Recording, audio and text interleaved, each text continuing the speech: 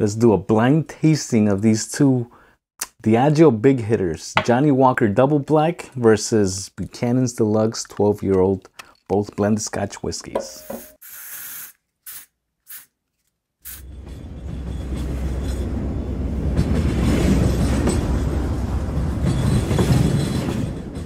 Hey, welcome back, Whiskey Questers, to another episode of Whiskey Quest.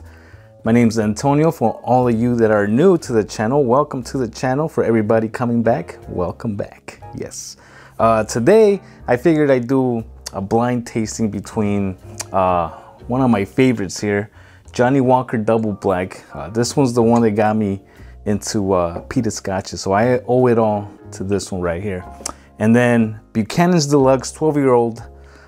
This was donated to me or given to me in one of the other samples that I got from Martin from mag57_tx_whiskey guy. So he gave me this right here. Both are on the smoky side, so I figured, hey, let's do a blind tasting and see which one comes out on top. Again, Johnnie Walker Double Black being my favorite of the two. We'll see what this has to offer in a blind tasting. Oof. Like I said, both from Diageo, so it's gonna be, I'm assuming it's gonna have similar types of distilleries being blended in here, since just making sure they're the same. Since both of these are blended Scotch whiskeys, meaning that they're a blend of single malts from different distilleries as well as grain whiskeys from different distilleries. Diageo having a huge portfolio. These could have well over 50 or more. This one being no age statement in the bottle. So by law, it has to be a minimum of 3 years old to be labeled a Scotch. So I'm sure it has older stock in there, but this one is 12 years age stated for the Buchanan's, which means that the youngest whiskey in the blend has to be at least 12 years old. So it could have older whiskeys, but I'm sure they're not gonna go crazy on like a vintage. But you never know. So there's that. I'm gonna hand these over to my lovely wife to mix them around, make sure we get a proper tasting. Here you go, babe. Hurry, my battery's dying. Hurry! Oh, the hands.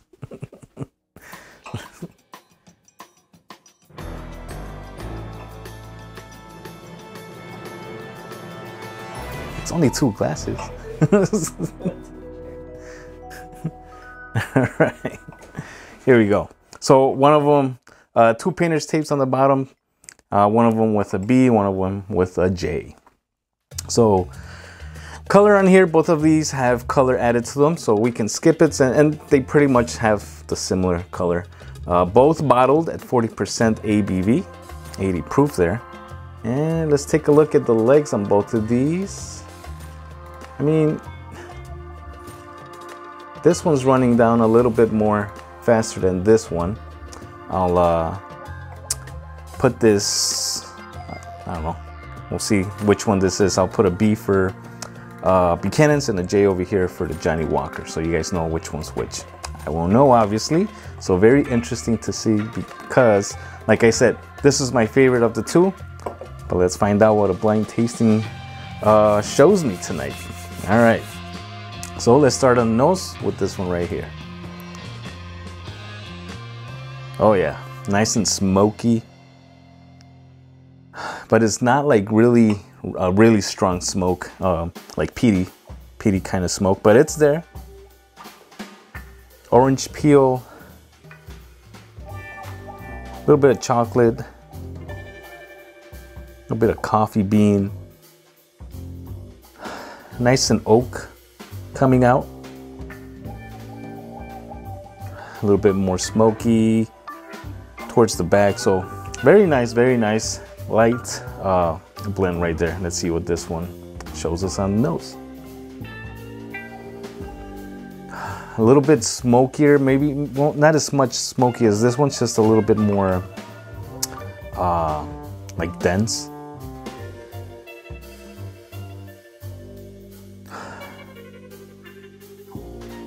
I'm getting this one's reminding me more of like a freshly turned out fire.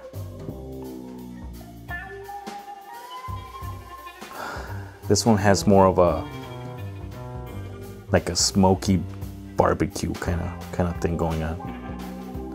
Very interesting right there. Also a little bit of citrus going on this one, orange citrus. But I think there's a little bit more going on this nose over here. Picking up a few more things than I am on this one over here. Maybe a little licorice also going on. Yeah, that's about it. All right, let's see what we get on the palate. Let's start with this one again. Cheers, everybody.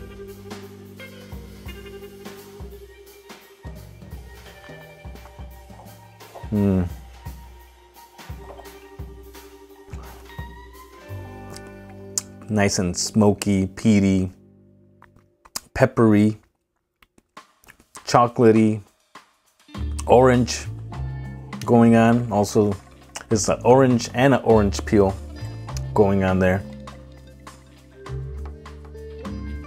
Getting that barbecue-y kind of smoke, like liquid smoke that you would find in a barbecue sauce.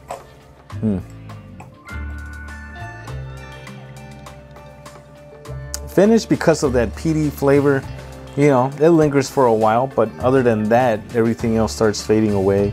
The mouthfeel, a little bit on the watery side, but not too bad at all. Not too bad. It delivers a good punch of smoky flavor. So again, not as much as you would get from like an Ardbeg, you know, or a Lafroig or Lagavulin or whatnot.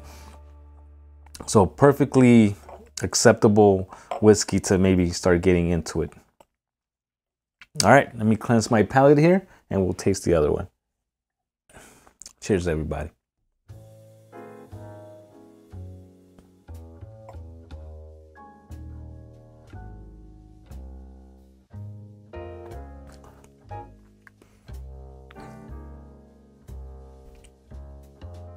Not as much spice going on. The smoky flavor, it's a little less than this one. Actually, no. As it starts moving around towards the middle of the palate, it's just started coming out, shining through a little bit more, where this one was more in the front. A little bitter, like a dark chocolate. Yeah, really smoky all the way through. Again, like a freshly turned out fire. But I think I found a little bit more sweetness going on in this one. So this one right now is what I would hopefully is the Johnnie Walker. Let's find out. Yeah, the finish is also, you know, they're both on the short side, I would say, but it's just that peaty, smoky flavor is what makes it seem like it lingers for a while. But the other flavors, they start going away. I am getting a little bit more of an oiliness from this one, so that's pretty good. But still, I think I found a little bit more flavors, maybe a little bit, you know, complexity going on with this one right here.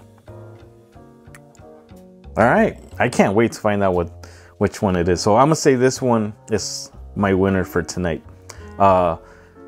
This one right here, the price will be going around $40 to $45, and you can also find this on sale for maybe around $35. This one right here will sell for around $35, and I tend to find this on sale for a lot of times, especially during holidays, for $25. So this one's I guess, you know, a better priced from this one, but I don't know, something about Johnnie Walker. But let's see. Let's find out which ones these are. So I'm gonna go with the least favorite here and see what this one was. Oh, this is the Buchanan Deluxe. Oh yeah, Johnnie Walker, you're my only friend.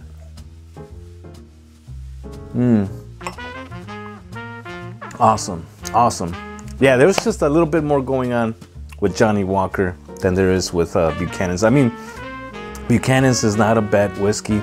Again, it's you can find it for a little bit cheaper, both from Diageo. But I think yeah, Johnnie Walker offers you a little bit more for your money.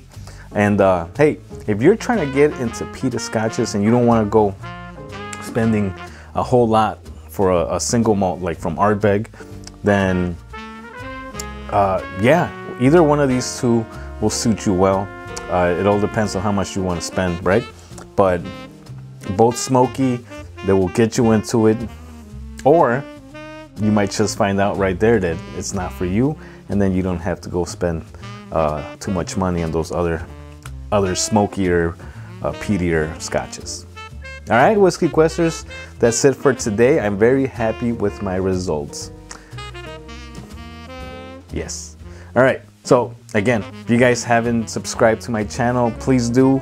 And again, giving me a like will help this channel grow. So please give me a like, share it with your friends. I'll see you guys on the next video. Peace. Cheers.